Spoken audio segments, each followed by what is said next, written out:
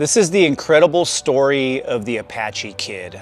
Was he a renegade, an outlaw, or a criminal? I'll let you decide. The Apache Kid was born at the San Carlos Indian Reservation in the 1860s.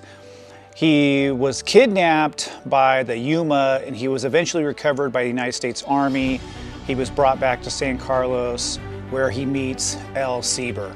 Al Sieber was an Army officer who had the task of training Apache scouts to help with the pursuit of Apaches who would not live life out on the reservation. Of course, we're talking about Geronimo and other really well-known Apaches who decided it was better to live freely on the run from the United States government than to live at San Carlos, which is essentially a death camp. Sieber enlists the Apache Kid to work as a scout. He sees something in the kid. He recognizes that this guy has really great skills. He even becomes a father figure to the Apache Kid.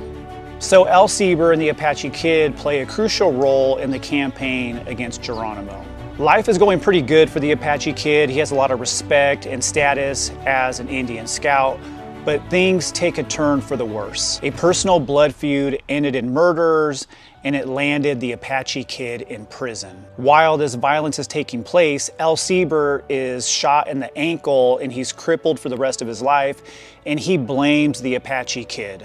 The Apache Kid is captured, he's tried, he's sentenced to death, then he's sentenced to life in prison, and then they decide on 10 years in Alcatraz. That's right, he's sent to Alcatraz Island as a prisoner. Unbelievably, his case is overturned and he's sent back to the reservation.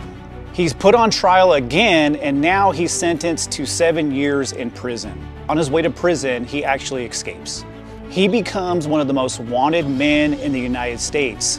So after he escapes, he's accused of all kinds of crimes. He's considered a renegade, an outlaw. He's wanted by the United States government. He's wanted by the Mexican government, but he's never captured. In fact, nobody knows what really happened to the Apache Kid.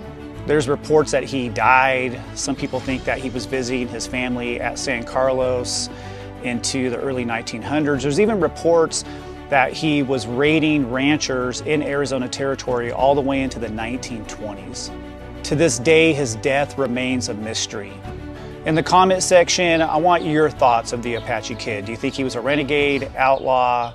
What do you think?